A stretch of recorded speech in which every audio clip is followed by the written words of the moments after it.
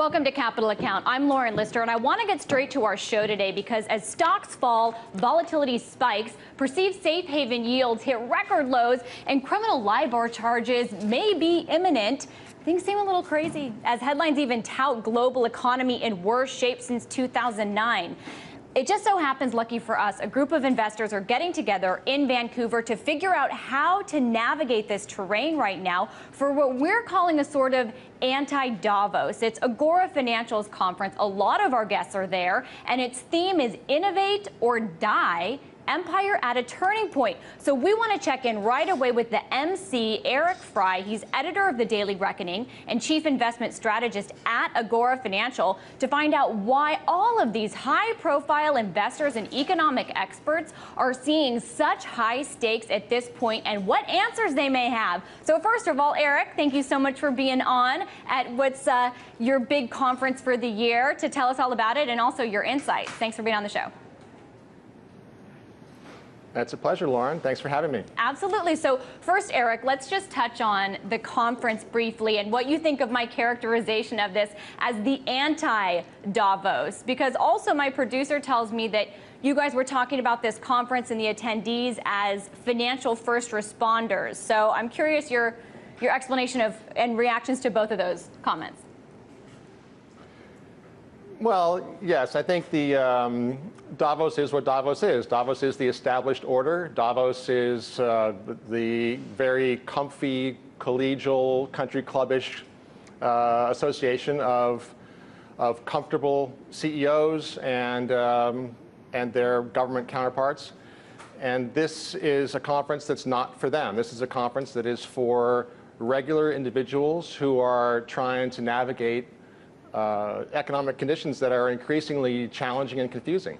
Yeah. So they're first responders in the sense that as a group, they understand that some things about the way the markets function have changed, and they want to be out in front of those changes so that they're not victimized by them. Yeah, a lot has changed, that's for sure. Let's get into all of this. First, a lot of concerning headlines today coming out of Europe, and it's a good point. People don't know these days how to weigh the mood Angela Merkel may be in when they're making their investment decisions, which is something you have to factor in increasingly, arguably. Meanwhile, U.S. Treasury yields today, Eric, they fell to an all-time record low on all ends of the spectrum. The 10-year traded below 1.4%, the 30-year below 2.48%. But instead of being lulled to sleep, you do not think the U.S. should be asleep. You think that the U.S. should learn from a cautionary tale from the extinction of the Irish elk. First, Eric, what happened to the Irish elk? Well, the Irish elk was a maladaptive species, ultimately. So the Irish elk had enormous antlers, and the antlers were, according to one theory of its extinction, were a major component of the sexual attraction of the males. So it was a big part of sexual selection. Apparently, the female Irish elk dug male elks with big antlers. So as that process proceeded, the large antlered elk would have large antlered offspring, and they would grow larger and larger with successive generations.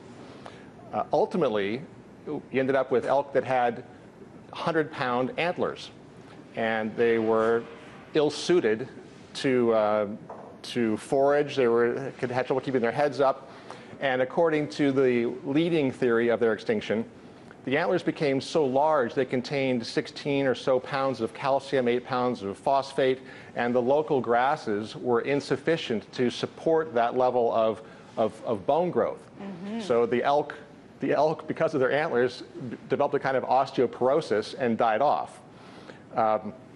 Well, you know what they say. It's kind of like that. You know what they say about video from the early '90s.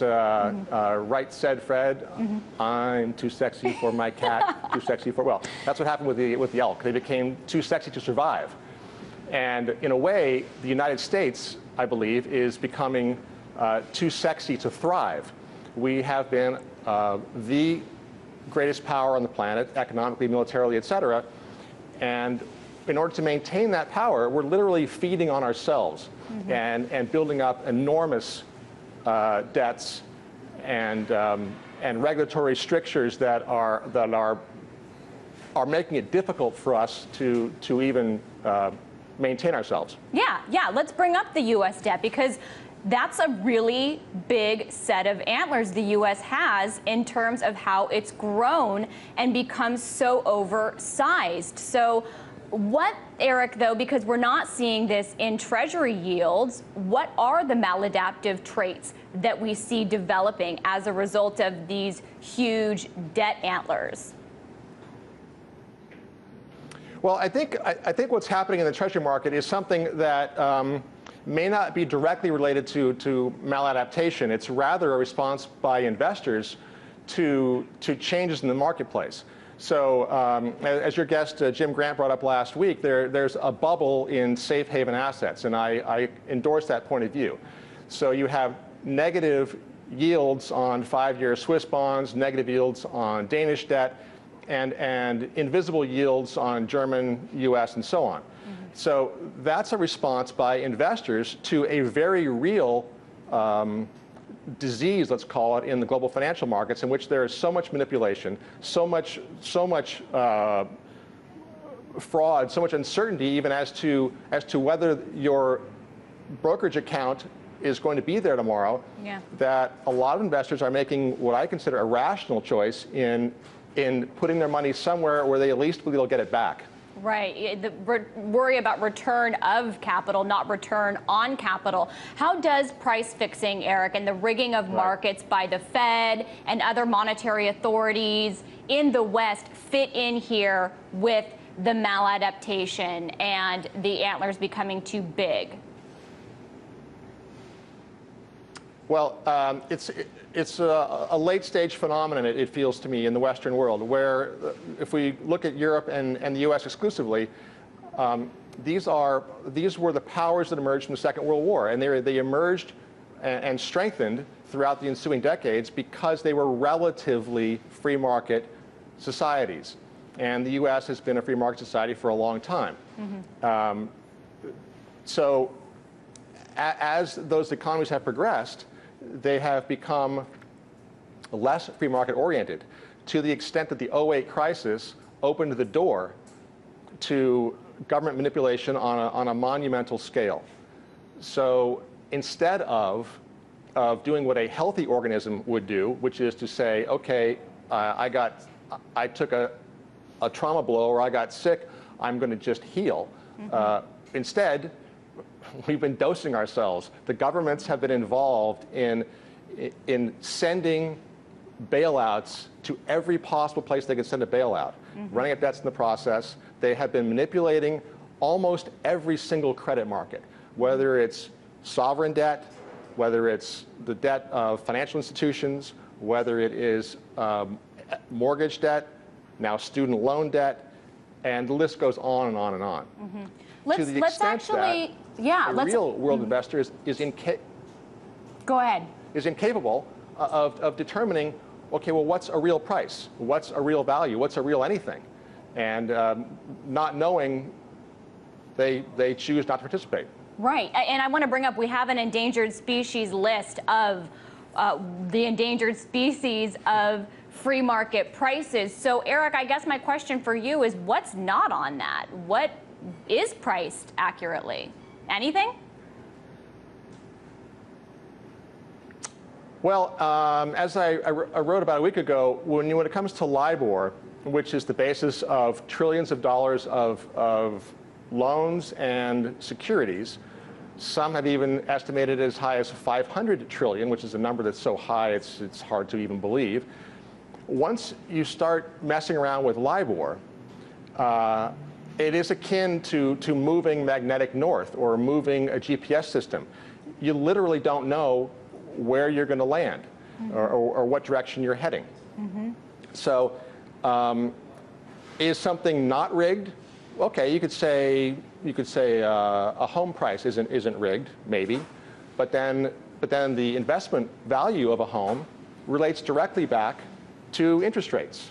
Interest rates relate directly back to Fed funds, which is manipulated by the Federal Reserve, and to LIBOR, which is manipulated by the Federal Reserve, perhaps, and by traders for certain. So all asset values somehow fluctuate around these interest rates of dubious value. Right. And so you're saying people are saying, okay, I want to take my hands off the steering wheel. I don't want to drive this car. This is too scary. I don't know where I'm going. There are no free market price signals. So in this environment, I know I read you said fear is a meaningful insight.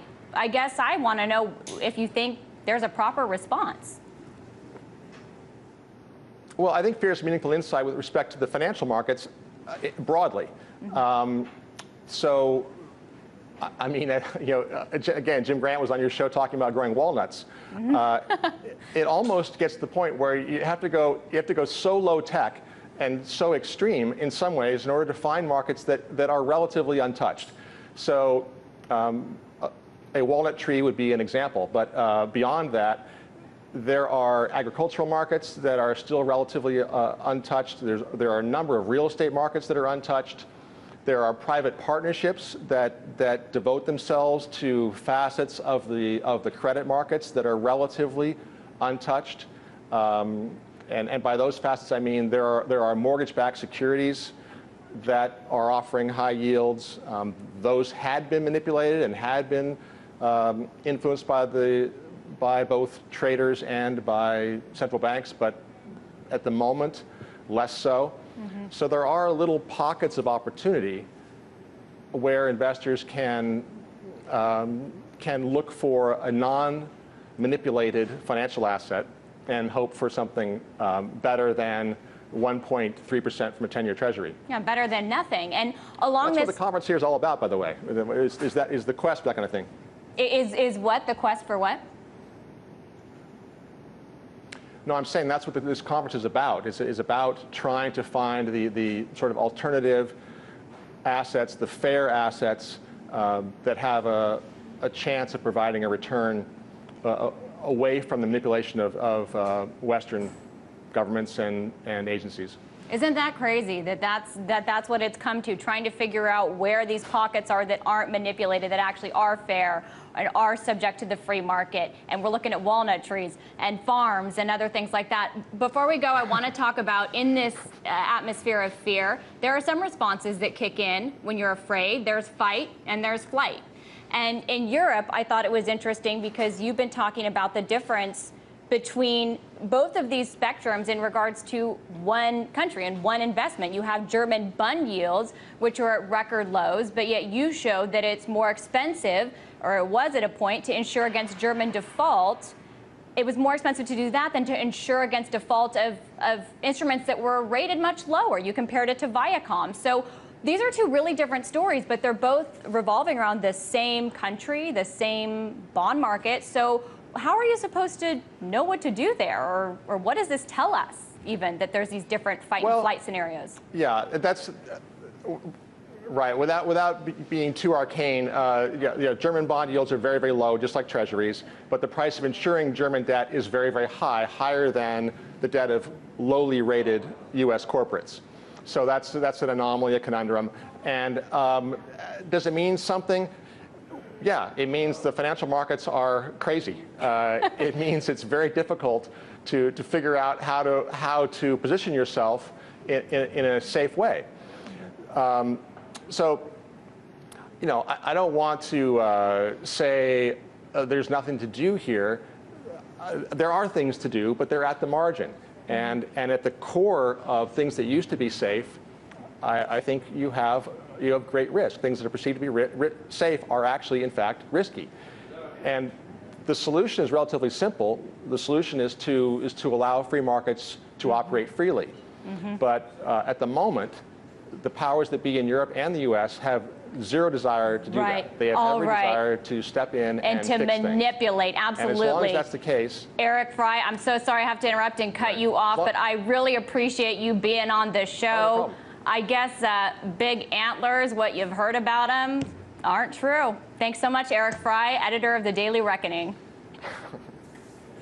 And still ahead, record high yield on Spanish bonds. The IMF may be wanting to dump Greece, the euro falling, a ban on short selling in Spain and Italy, and those are just the headlines you've probably seen widely reported coming out of Europe. Coming up after the break, Mike Shedlock will tell us the alarming news you haven't heard. But first, your closing market numbers.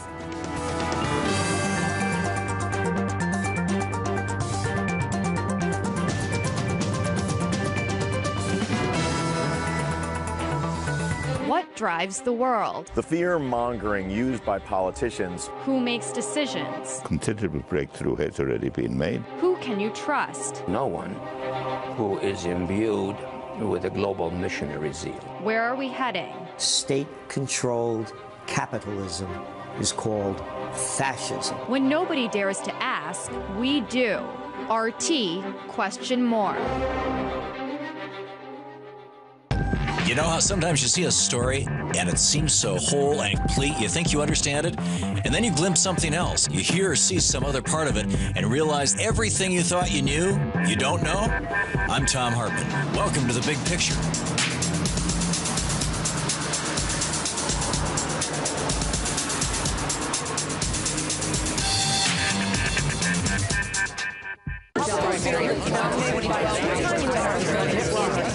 Welcome to the Alona Show, where you'll get the real headlines with none of the mercy. The problem with the mainstream media today is that they're completely disconnected from the viewers and from what actually matters to those viewers. And so that's why young people just don't watch TV anymore. If they want news, they go online and read it. But we're trying to take those stories that people actually care about and transfer them back to TV.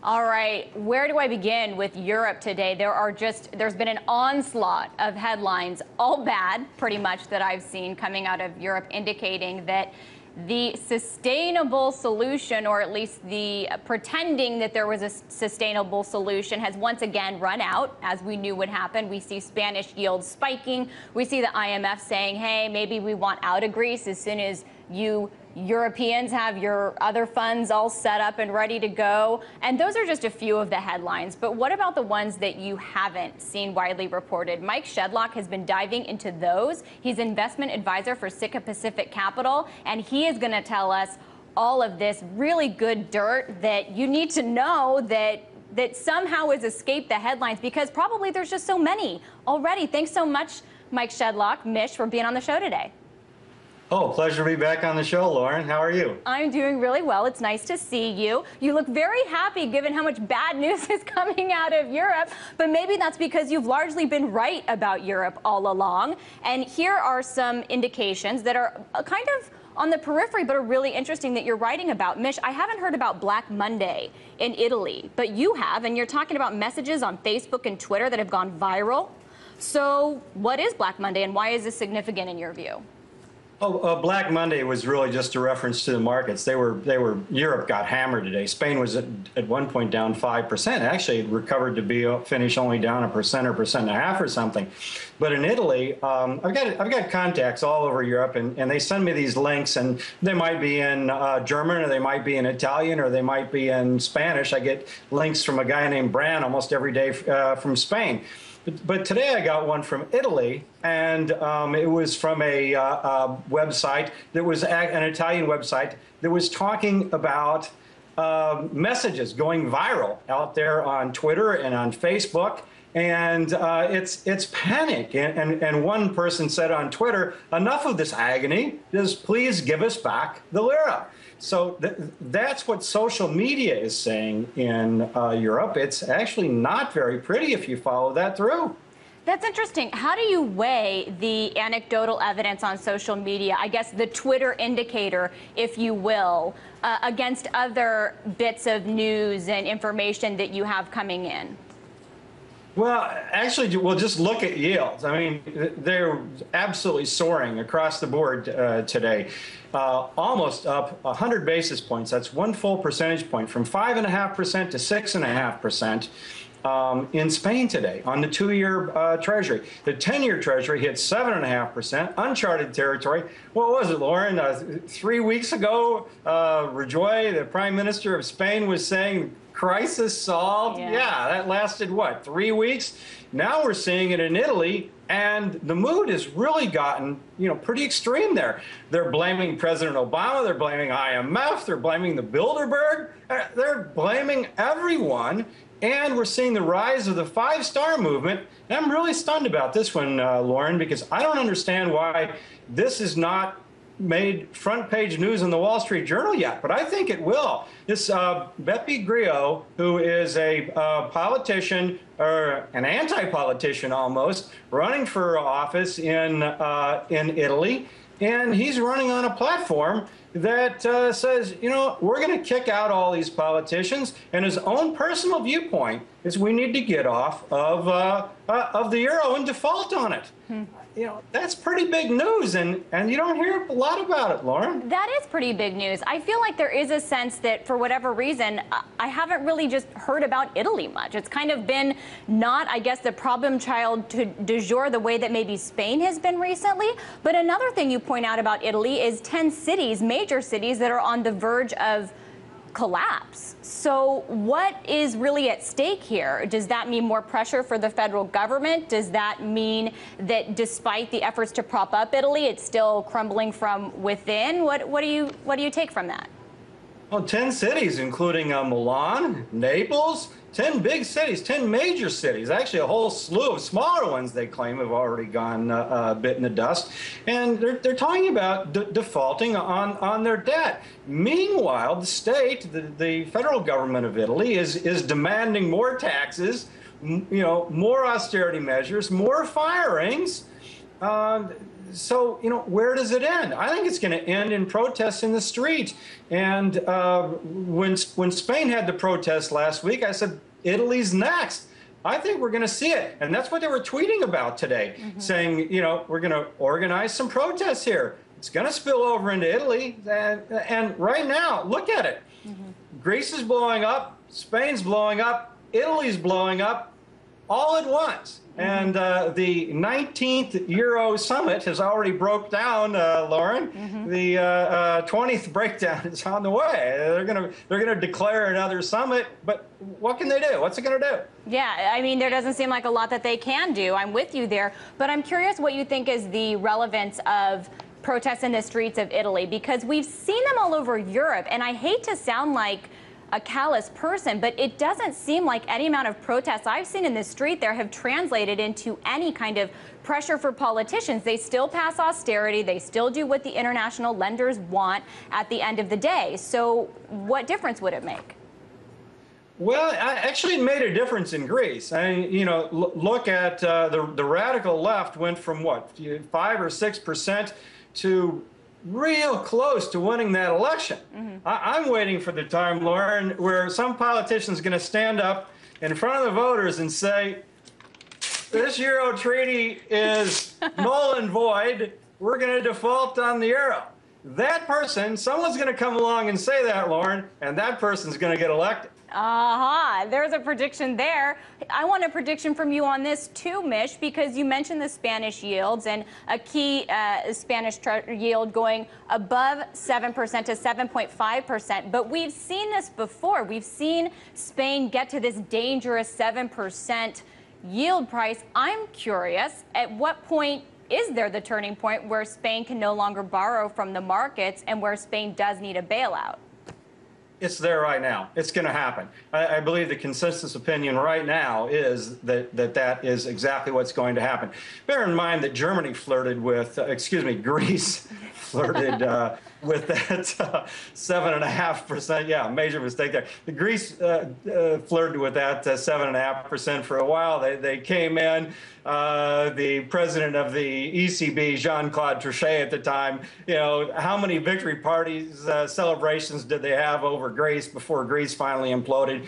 And we've seen a number of these same celebrations here in Spain. and denials. They were denying today. You know, we've had so many denials. How many official denials do you have to have before the country really implodes? And I think we're there. I think it's Spain is on the verge of a huge breakdown here. I think Italy's going to follow. And there's not enough money in the ESM or the EFSF to bail them all out. So what are they going to do? We're at a crisis moment here. I expect they're going to announce another summit probably this weekend. Mm-hmm. We'll see. What are they going to come up with? Is there another rabbit left in the hat? I don't think so. I've said that before, but I'll say it again. At some point, the hat runs out of rabbits. Yeah, it seems like it's getting close to that key rabbit moment where there are no more little bunnies left to pull out. But you say there's not enough money to bail out Spain and Italy. But is there even enough money to bail out Spain? Because arguably, isn't there not enough money? No, there's not. I don't see. I mean, they're talking 100 billion euros, but what's it really going to be? I think it's probably going to be closer to 300, 400, maybe more. And we're talking about a situation where they're talking about a bailout. This thing's not even funded. It's not even passed muster in the Constitutional Court of Germany. I don't know how they're going to rule. I think that ruling's coming up September 12th or 13th, something like that. So, and already they're adding to what they want the ESM to do. Well, it's not even yet ratified in Germany. Mm-hmm. The Constitutional Court's not agreed to it. And if they do agree to it, you can bet your bottom dollar they're going to say, you're not raising this above, 500 billion. This is it. Figure it out. Well, what happens then when 500 billion isn't enough? This is why all this pressure on Merkel is just misguided. Mm-hmm. Everyone in Europe is expecting Merkel to be able to do all of these things. She can't. She can't. She can't if she wanted to. There's not enough money. I mean, she's not Miss Universe. She can't save everybody. And it's very questionable if we're at that point where anybody can really be saved anymore. Mike Shedlock, I appreciate you being here to talk about all of that. That remains to be seen, too, if that report that the IMF wants to dump Greece as soon as the ESM is all approved is going to hold muster. If that is actually true, the IMF came out with kind of a weird cryptic statement after that, so we'll have to see. But thanks so much. That was Mike Shedlock, investment advisor for Sitka Pacific Capital. And that is all we have time for. That's our show today. Thank you so much for watching, and make sure to come back tomorrow. And in the meantime, you can always follow me on Twitter, and you can give us feedback on youtube.com/Capital account, or catch any shows you missed on Hulu at hulu.com/Capital-account. From everyone here, thanks for watching and have a great night.